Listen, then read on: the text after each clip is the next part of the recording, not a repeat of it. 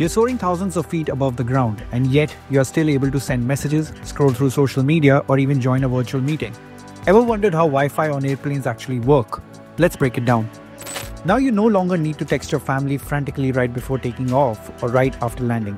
In a big move, Air India has rolled out Wi-Fi connectivity services on board domestic flights. Starting 1st Jan 2025, these will be available on its wide-body Airbus 350 and Boeing 787-9 fleet, and select Airbus A321neo as well. This makes Air India the first airline to offer such services on domestic flights in India.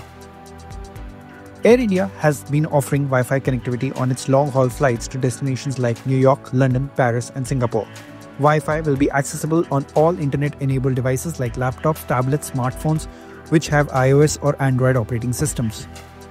Airplane Wi-Fi operates primarily through two systems, air-to-ground or ATG, and satellite-based connectivity. Let's explore how each works. First, the air-to-ground system.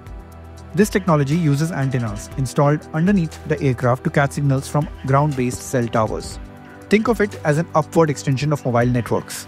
It is efficient over land but has its limitations, like reduced connectivity over rural areas, deserts, or large water bodies. The speed?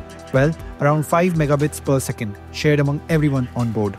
Compare that to the 30 Mbps you get on mobile or over 100 Mbps with your connection at home, and you can see the difference.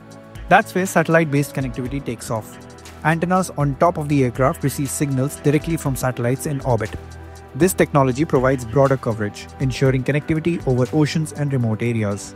These antennas are designed to adjust continuously, maintaining a stable connection as the aircraft moves. The onboard router then transmits this data to your devices, making streaming, messaging, and even live TV possible at 30,000 feet. While traditional satellite systems offer speeds of up to 100 Mbps per aircraft, newer players like Starlink are pushing boundaries with low Earth orbit satellites, promising faster and more reliable connections. Wi-Fi on planes usually comes at a cost, and you can purchase it during the flight, if it is not already included in your package. To enable this, you need to go to your Wi-Fi settings and select the Air India Wi-Fi network. Once redirected to the Air India portal, enter your PNR number and last name, and once connected, you will have access to the complimentary Wi-Fi service. The new service aims to enhance travel experience by letting passengers stay connected during their flights for both leisure and business. So next time you are on board and connected, you'll know the incredible technology that keeps you online, no matter the altitude. So next time you're on board and connected, you'll know the incredible technology that keeps you online, no matter the altitude.